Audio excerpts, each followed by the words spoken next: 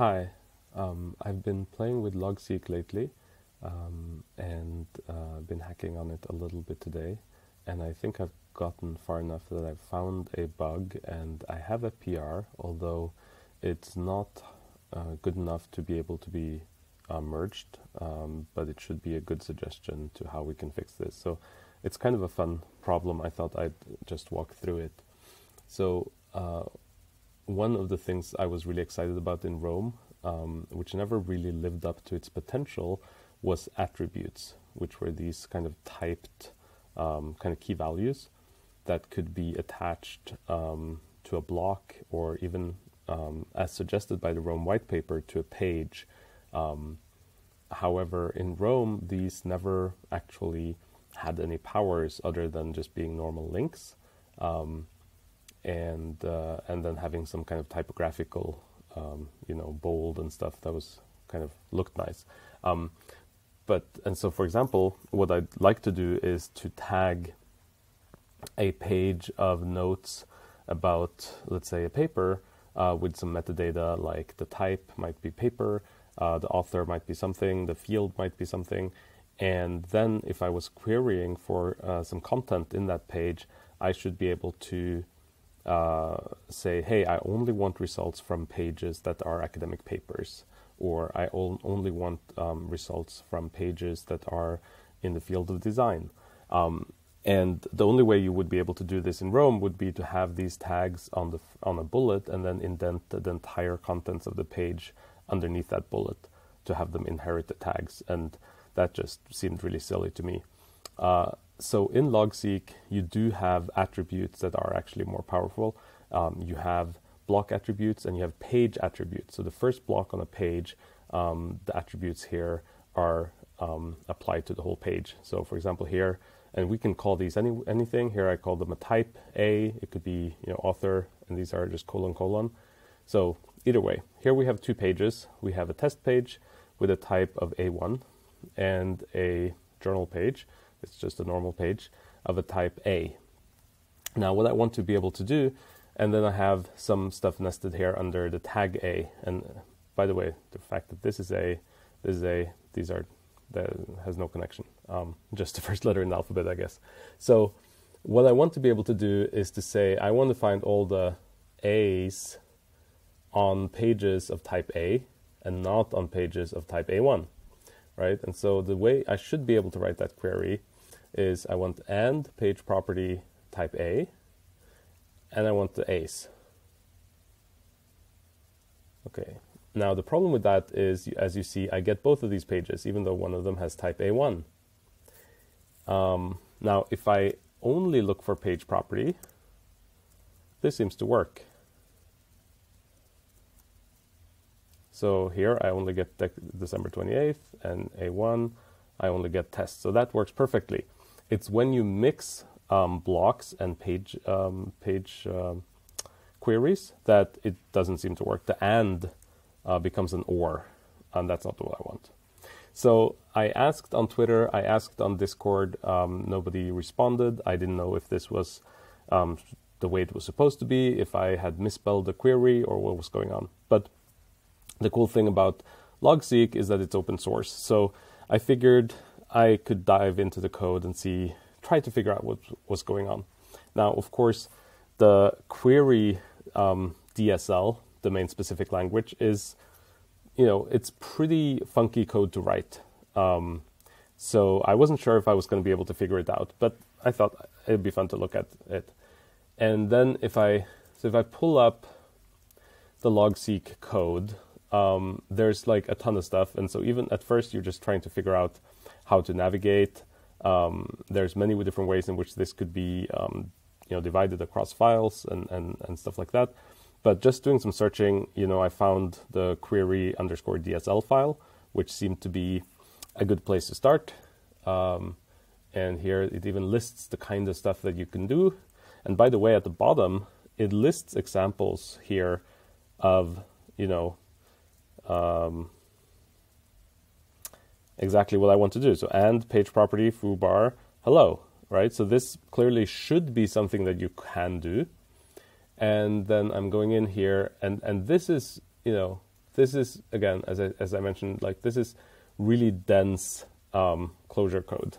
So this is, to be fair, code that I could have never written. I could have never created this from scratch. But when it's there and I am able to play with it, I might be able to figure out what's going on. So what's happening here is that it takes the input that I'm generating through this DSL, and it does, some analysis, and it generates a datalog query that it then hands off to the DataScript engine, I'm supposing, to run. So it doesn't actually do any looking through indices and combining and stuff itself. It just goes, it translates basically from one DSL to another. That's not the only way to do it. I don't think that's the way Rome does it, but there's different ways of doing it. How much are you offloading to the DataScript engine? How much are you kind of doing manually? But in this case, the problem might then be in that translation. And I spent a bunch of time looking at this and putting some debug statements, but it turns out actually the built-in the Logseq app already comes with some debugging. So if I just open the control panel here, you already see that it says use the following to debug your datalog queries. Like, wow, super helpful. So what's going on here? Well, this one's super easy because I'm just asking for page property. So if you haven't seen datalog before, this is probably kind of weird, but basically, so here it just says get all the information, pull p, everything. Where, this is the where clause, right? And basically, so the block name of p and the block properties, prop, so it gets the props, and then it gets the type, where the type is, let's see,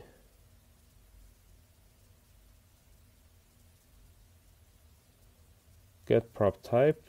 Yeah, so it gets the prop type because I asked for type. And then it checks if it either equals A1 or contains A1. It's kind of interesting that it asks for it containing.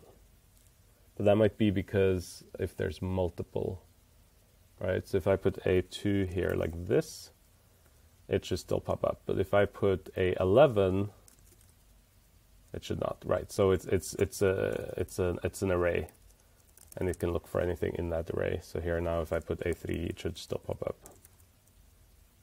Yeah, okay. But if I'm now doing it a little bit more complicated, so I'm doing an and I'm adding this A. See if I'm balancing my parentheses there. Okay, so now something more complex is happening here. So first of all, it's not, I know why, but it's not, oh, I know why actually. It's not getting the star, it's not getting everything.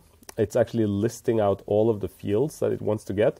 And the reason it's doing this is because it also wants to get the page, and it wants to get a few fields from the page as well, so that it can display, the title here. And it wants to know the parent as well. And then, but really the thing that we care about is the where clause.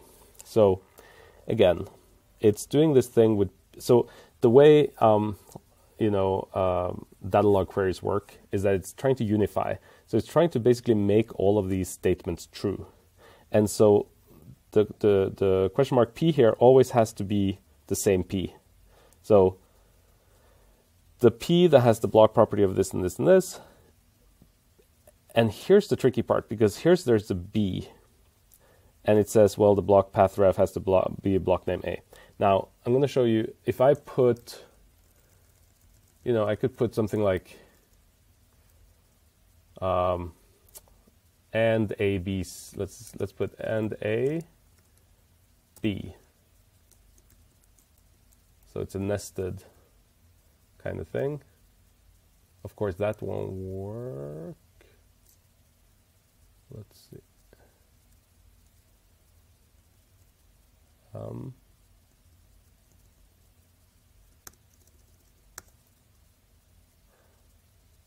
Funny how that didn't work first. So here I'm saying I want the A and I want the B. And how that looks is it says, well, you know, the B should be pointing at a block that has the block name A in the path ref, and it should be the same block should have the block name B. And so the only block that satisfies both of those conditions is this one that has the A and the B, right? So the problem here, and the reason why this is an OR instead of an AND, is that there's a P, and that's where we're looking for. So that's the page. So we're looking for a page that has this props. And then we're looking for a block that has these conditions. But there is no unification between the page and the block. So in other and in the end, what we're pulling is the block. So it says, hey, let's see what the block, what we're saying about block. We're saying this, we're saying this. Okay, we're saying something about a page, but we're never pulling that page. There doesn't seem to be any connection between the page and the block. So, you know, really, we don't really need to worry about that. That seems to be a problem. So what if we add a unification between the page and the block? And we say, in addition, this block needs to be on this page. So that's what I did. And the problem is, okay, the first thing I did was just take this query and then add, what I did here is really simple. I say, okay, the block needs to be on the page P, right? So this little thing here provides the link between the block and the page.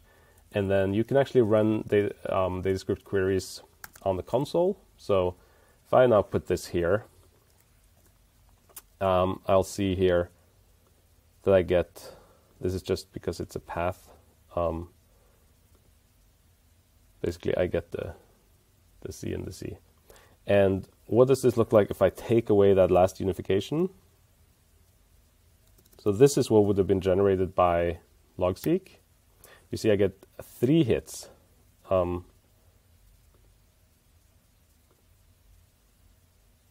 get the C. And then I also get,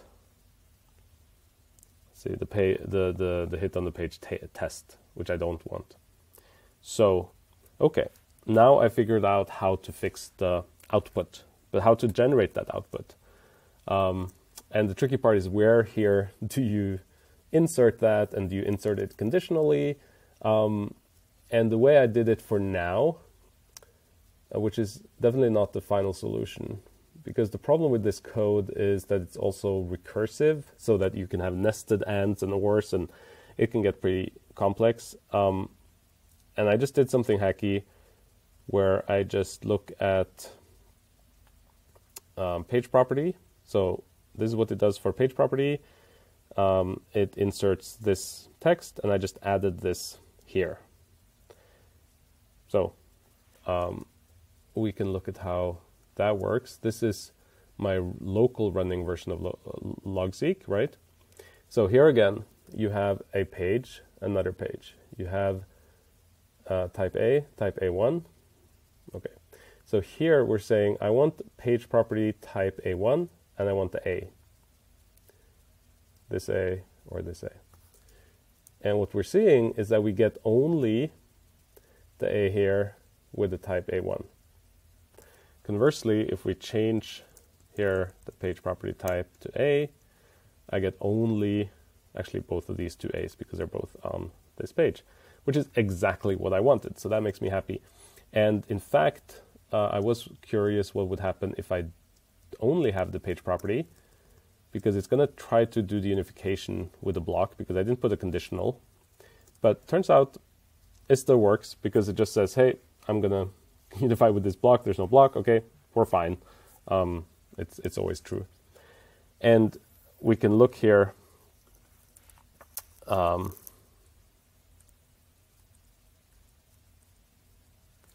There's a lot of stuff here because this is kind of developer mode.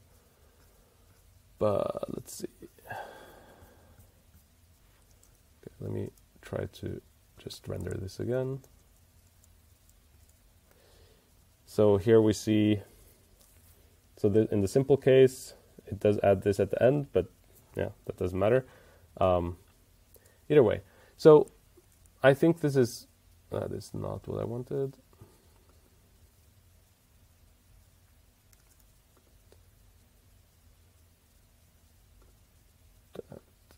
that's what I wanted. Yeah. So basically, this is one way of solving it. And we can look at my git diff. There's a lot of debug statements that are just me trying to figure out what's going on. The key line is really just this one. This is just debug, debug, debug. So I'm going to make a PR with this, but explaining that I don't expect this to be merged as is, because this is a kind of a hacky way of doing it. It won't work for all cases. It might not work if there's an or, if there's nested and statements and so on. So there needs to be a better way to do this, but I hope that this kind of investigation helps the devs kind of narrow in on the issue, and hopefully we can get this resolved, because this is a really powerful feature. It'd be really awesome to have it fixed. In the meantime, if I'm desperate, I can always use my local fork, which is cool, and it feels really empowering to be able to go in and understand better how things are working and even fix things. Thank you.